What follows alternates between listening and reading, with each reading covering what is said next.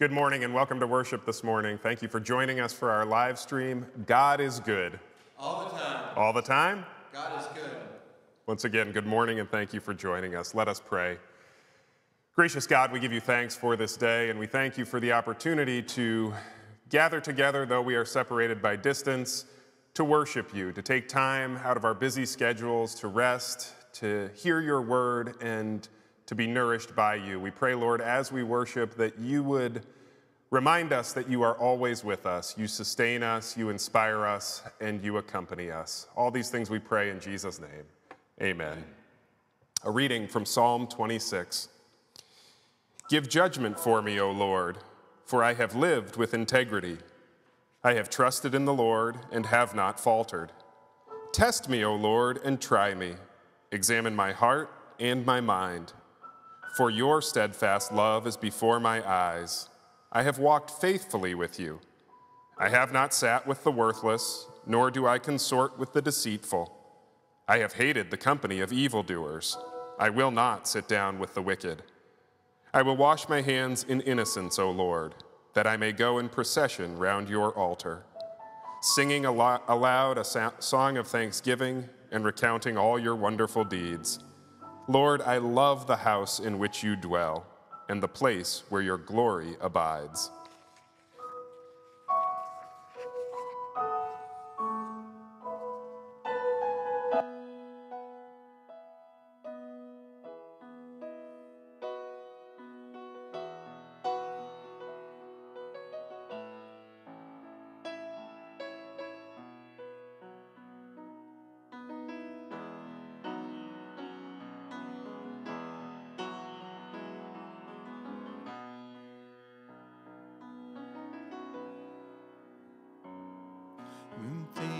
Is your dwelling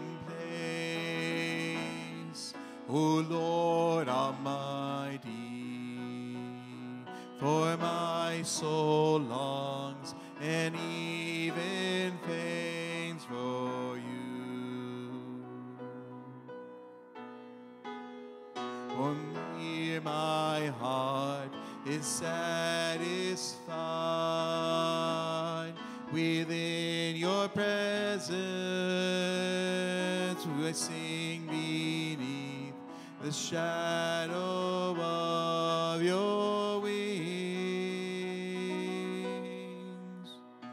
Better is a one day in your courts, better is a one day in your house, better is a one day in your courts, thousands elsewhere. Better is a one day in your courts, better is a one day in your house, better is a one day in your courts, thousands elsewhere, thousands elsewhere. One thing I ask, and I would seek to see your beauty, to find you in the place your glory dwells. One thing I ask, and I would seek to see your beauty, to find you in the place your glory dwells. Better is a one day in your courts, better is a one day in your house, better is a one day in your courts, thousands elsewhere. Better is a one day in your courts, better is a one day in your house, better is a one day in your courts, thousands elsewhere. My heart and flesh cry out to you, the living God. Your spirit's water to my soul. I've tasted and I've seen. Come once again to me. I will draw near to you. I will draw near to you. Better is a one day in your courts, better is a one day in your house, better is a one day in your courts, thousands elsewhere. Better Better is a one day in your courts. Better is a one day in your house. Better is a one day in your courts. Thousands elsewhere, thousands elsewhere.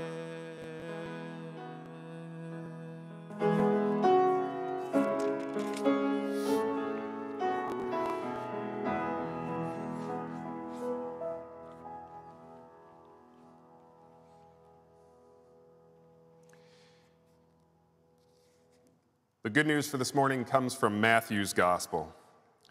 From that time on, Jesus began to show his disciples that he must go to Jerusalem and undergo great suffering at the hands of the elders and chief priests and scribes, and be killed, and on the third day be raised. And Peter took him aside and began to rebuke him, saying, God forbid it, Lord. This must never happen to you. But he turned and said to Peter, Get behind me, Satan. You are a stumbling block to me, for you are setting your mind not on divine things, but on human things. Then Jesus told his disciples, If any want to become my followers, let them deny themselves and take up their cross and follow me. For those who want to save their life will lose it, and those who lose their life for my sake will find it. For what will it profit them if they gain the whole world but forfeit their life? Or what will they give in return for their life? For the Son of Man is to come with his angels in the glory of his Father, and then he will repay everyone for what has been done. Truly I tell you, there are some standing here who will not taste death before they see the Son of Man coming in his kingdom. This is the word of the Lord. Thanks be to God.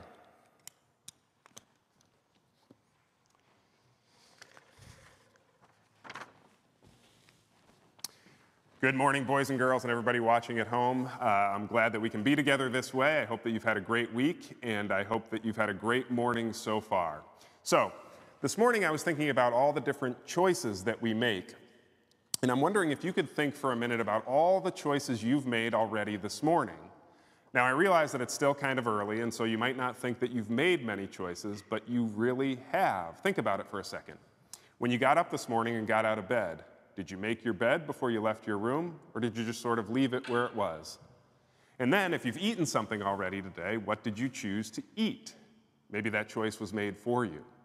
What did you choose to have for breakfast? What else have you done this morning? Did you watch TV? If you did, then you probably chose a program or a TV show to watch. We make all kinds of choices all the time. In our Bible story for today, Jesus chooses to tell his friends, his disciples, about what's going to happen to him.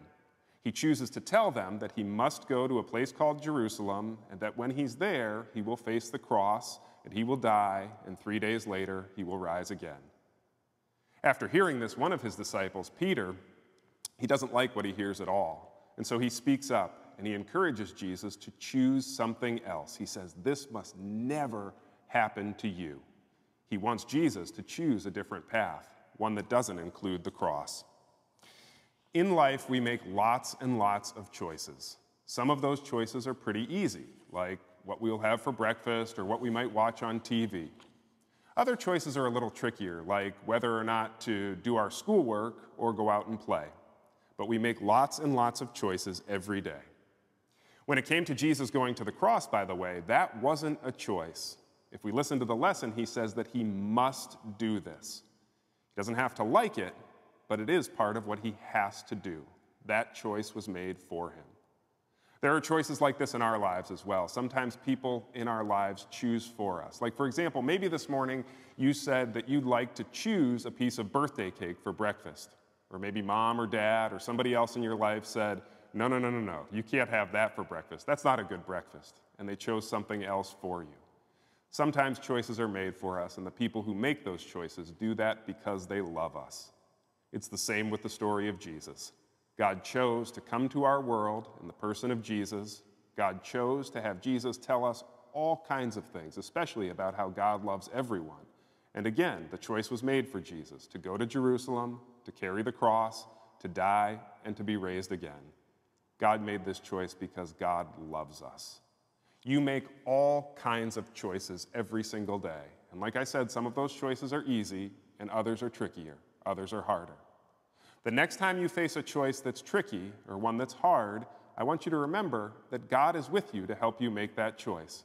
And God has put all kinds of people in your life, moms and dads, brothers and sisters, grandparents and friends, that are always there to listen and to help you make the trickier choices.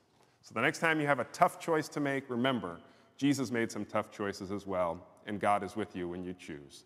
Let's have a prayer together.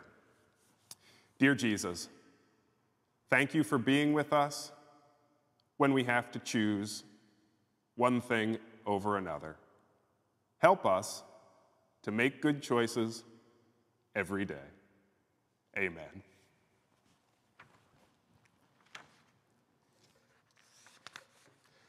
Let us pray. Gracious God, we give you thanks for being a part of our lives every day. And we thank you, Lord, for being a God who guides us, who leads us. We thank you for speaking to us and pointing us in the direction that you would have us go. Help us, Lord, each day, not just as we worship you, but as we go about our daily lives, to pay attention, to be in contact with you, and to look for the places in our world where you are pointing us. And help us, Lord, to travel where you would lead. All these things we pray in Jesus' name. Amen. So I was thinking this week about two things that I use all the time, and maybe you use these things as well. I'm thinking about spell check and autocorrect. And you probably know what these are. Spell check is that function on my computer that when I'm typing something, whether it's an email or a sermon, alerts me to the fact that I have spelled something wrong. If I mistype a word, the computer underlines it with this squiggly red line, letting me know that something isn't quite right. Autocorrect is sort of like this. It's sort of like spell check, but it's a little different. Autocorrect, like spell check, notices when I have mistyped something, but instead of just letting me know, it automatically corrects to the word that it thinks I wanted to type. This happens all the time on my phone when I'm typing a text. These tools are really similar in that they're paying attention to what I'm writing and working to make corrections to potential problems, but they're different in how they do that. In our gospel lesson for today, Jesus, I think, is more like spell check, and Peter is sort of like autocorrect. Here's what I mean. When Jesus tells his disciples that he must go to Jerusalem and undergo great suffering and die and rise again, Peter's autocorrect function kicks in. He immediately sees something wrong with all of this, and he jumps into action. Taking Jesus aside, he corrects him. "This must never happen to you," he says. Having just proclaimed that Jesus is the Messiah, God's anointed Savior, he sees a real problem with Jesus telling him that this Messiah must suffer and die, and he autocorrects him, or at least he tries to. Jesus, on the other hand, to me is more like spell check. Spell check doesn't correct my misspelled words for me. When I accidentally type something incorrectly, spell check simply underlines it with that squiggly red line, showing me that something isn't quite right. But then it leaves it up to me to change it. To me, Jesus is more like this. Our lesson for today tells us that Jesus began to show his disciples that he must go to Jerusalem and experience suffering and carry the cross and give his life. Jesus shows us that there is something wrong in the world, and telling his disciples about the cross and his own death and resurrection, he shows them what God is going to do about it. If I'm being honest with you, I like spell check better than autocorrect because sometimes autocorrect just gets it wrong. It happens all the time to me. I might mean to type the word test into a text, but it autocorrects to year. And then when I go to retype it, it incorrectly autocorrects that to rest. That's a real example from a text that I sent this week, and it was aggravating. My phone, doing its best, tried to automatically correct my mistakes, and it got it wrong twice, and it was annoying. I think Jesus was annoyed when Peter tried to autocorrect him. You can hear it in his voice and his words from our lesson for today. God might like spell check better too. Throughout the story of Jesus and the story of the whole Bible, God is at work pointing out what's not quite right in our world and then inviting us to do something about it. In some ways, it would be great if God were more like autocorrect, seeing things that aren't quite right and just making changes immediately. But when I think about it, autocorrect is one-sided, and our God is, and always has been, more interested in relationships. Spell check points to a problem and invites us to take a look at it as well, and then see what we might do about it. This, to me, is what God is like. I think I hear this not just in Jesus' announcement that he must go to Jerusalem and carry the cross and experience death and rise again, but also in his invitation, his call for everyone who follows him to go to the cross as well, to take it up and bear it, to lose our own lives and his, to die and rise with him. Lord knows there are a lot of places in our world today that aren't quite right, and I believe that God is pointing us to those places each day, not in an autocorrect sort of way that automatically sets things right, but more like spell check, underlining and highlighting places for God's people to begin paying attention, reviewing, seeing what needs to be changed, and then, with God's help, working to make change, making things better. I used spell check countless times in preparing this sermon, and it works. God's version of spell check works too. All we need to do is to begin to pay attention to where God is pointing and see what God might invite us to do with it, all with God's help. In Jesus' name, amen.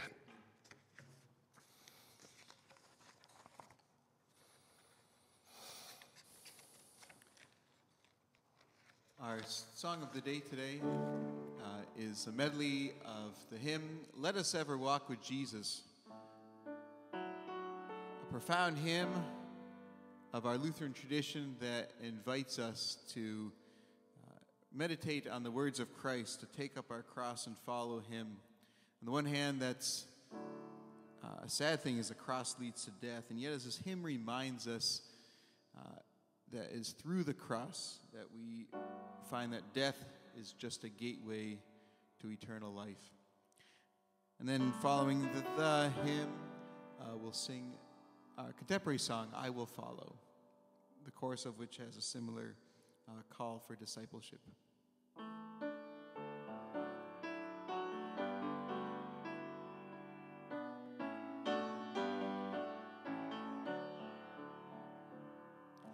Let us ever walk with Jesus, follow his example pure, through a world that would deceive us and to sin our spirits low. Onward in his footsteps treading, travelers here our home above, full of faith and hope and love. Let us do our Savior's bidding, faithful Lord, with me abide. I shall follow where you guide.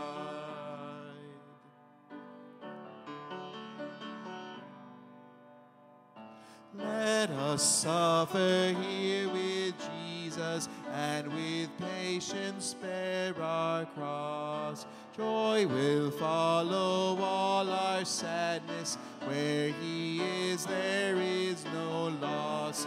Though today we sow no laughter, we shall reap celestial joy. All this comforts that annoy shall give way to mirth hereafter. Jesus, here I share your woe. Help me there your joy to know.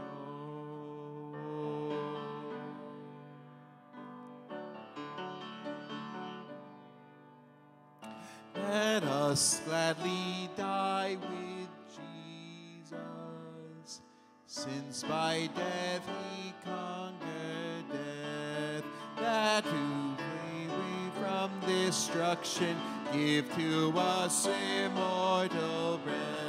Let us mortify all passion that would lead us into sin, and the grave that shuts us in shall but prove the gate of heaven. Jesus, here with you I die, there to live with you on high.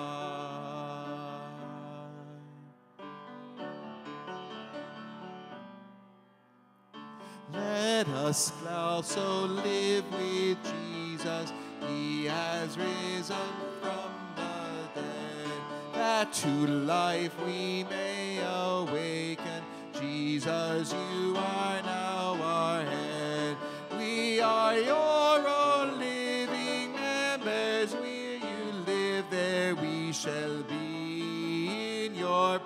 presence constantly, living there with you forever. Jesus, let me faithful be.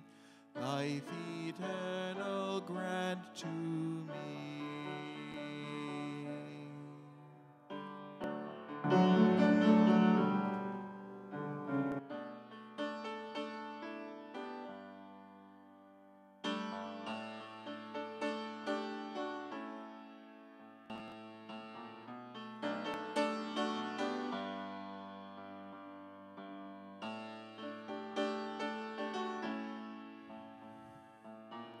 Where you go, I'll go. Where you stay, I'll stay.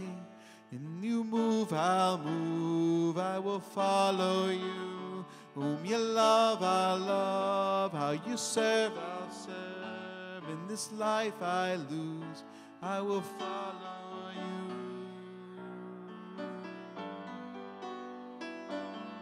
I will follow you. I will follow you.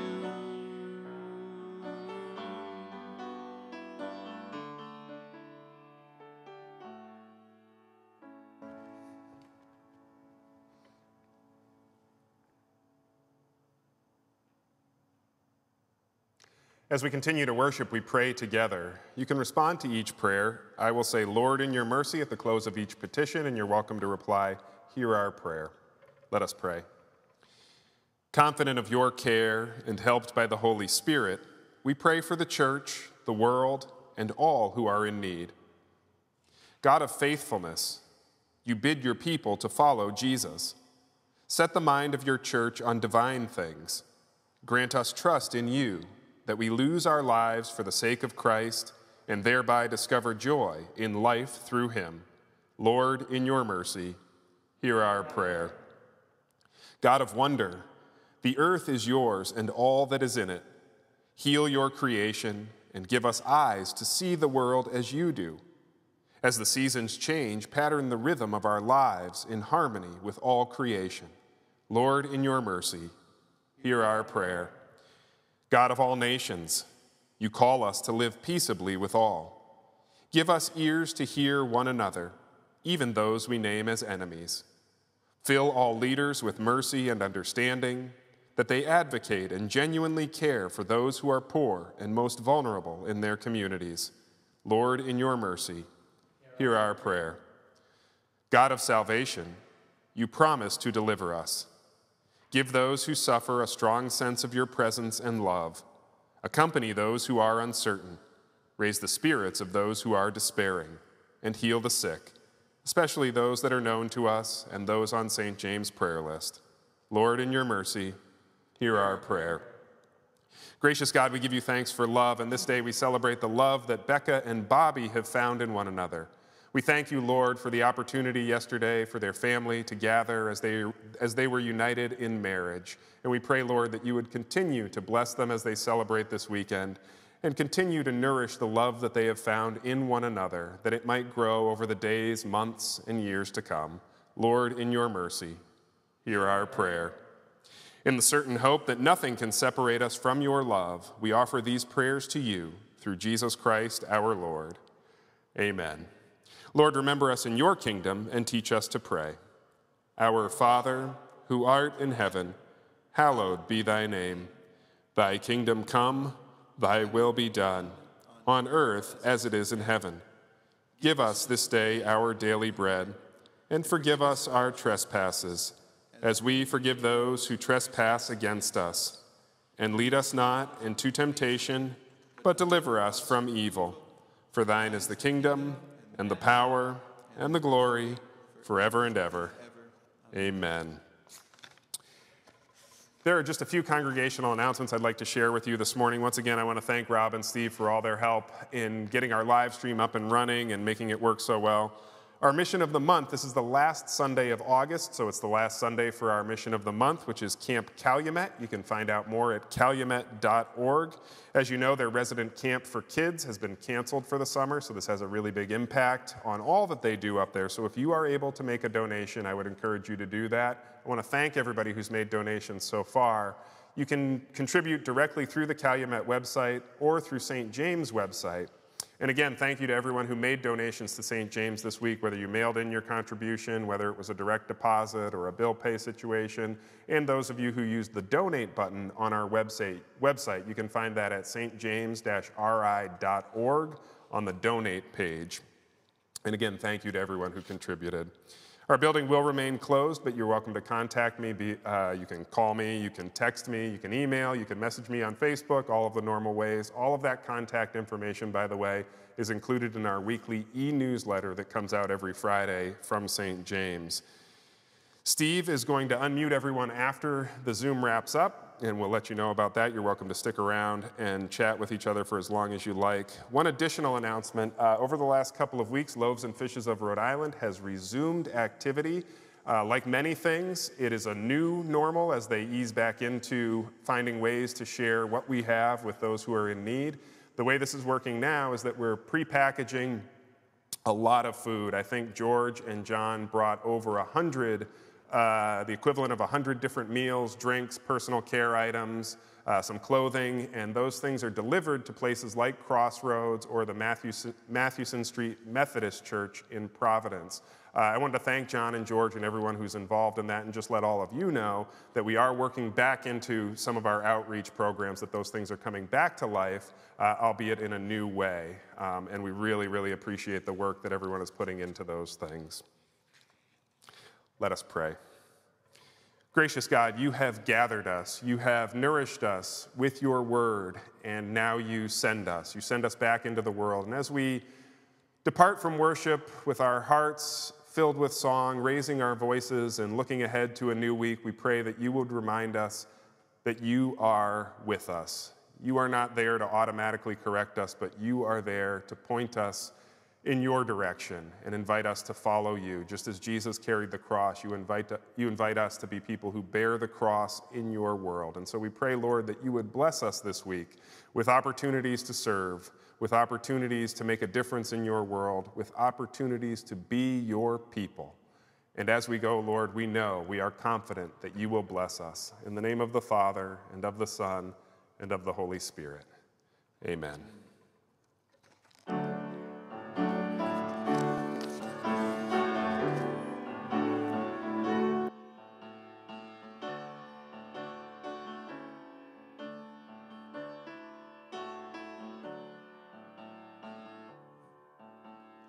When I survey the wondrous cross on which the Prince of Glory died, my riches gain I bound but loss, and pour contempt on all my pride. See from his head, his hands, his feet, sorrow and love flow mingled down.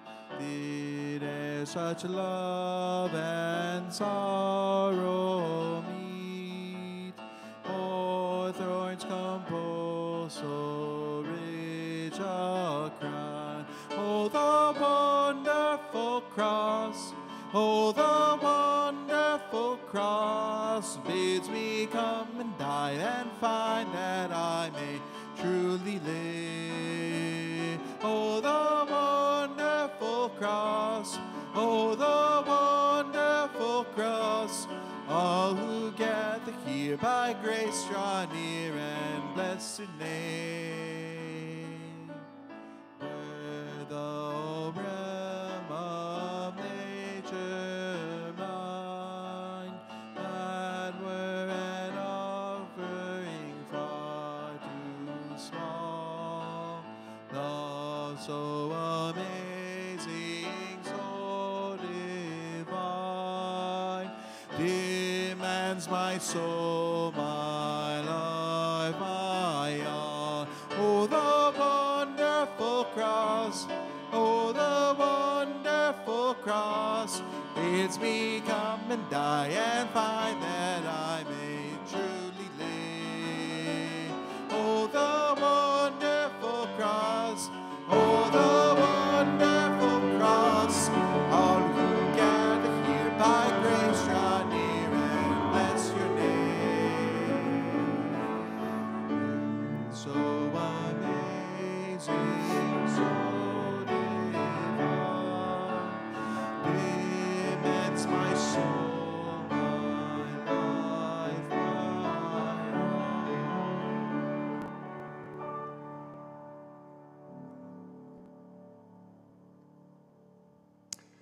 Once again, thank you all for joining us for worship this week. You can find us right here next week, 9 a.m. with our live stream, either via Zoom or Facebook Live. I hope that you all have a tremendous week. Steve will unmute those of you who are worshiping via Zoom, and you're welcome to stick around and hang out and talk with one another for as long as you like. Go in peace, serve the Lord. Thanks be to God.